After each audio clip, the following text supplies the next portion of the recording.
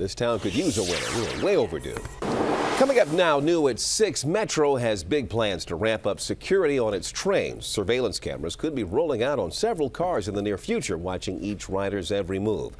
We go now live to Rich Reeve in Northwest Washington for the details. Rich, what's the story?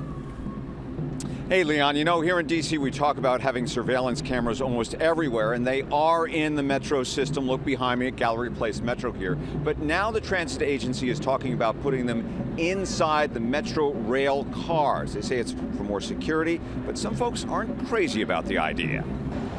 At busy stops like Metro Center, they are everywhere. You can never have enough security somewhere. Metro now has 1,900 security cameras system-wide. Most riders are fine with that. People in the D.C.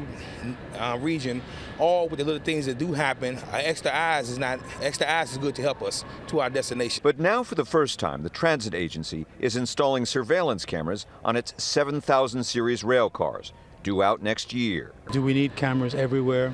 I don't think so. Riders like Monsef Bouhafa say cameras on a platform are one thing, but on a train, maybe too intrusive. You know, we want to have some private moments that we can enjoy, maybe on the train, sleeping or reading a book. Onboard cameras are just part of a plan to add thousands more, as many as 6,000 according to one published report.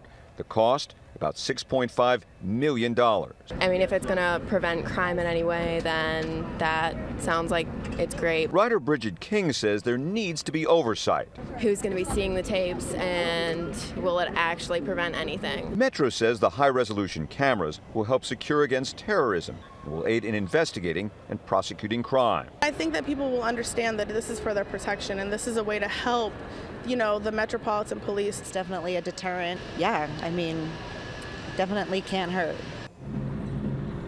And as we said, these will be high-resolution cameras. You'll see a lot more detail, and there's one report out that as many as 4 of these cameras will be in each and every rail car. Don't look for them anytime soon, though. We're talking again about next year sometime. Live in Northwest Washington, Richard Reeve, ABC 7 News.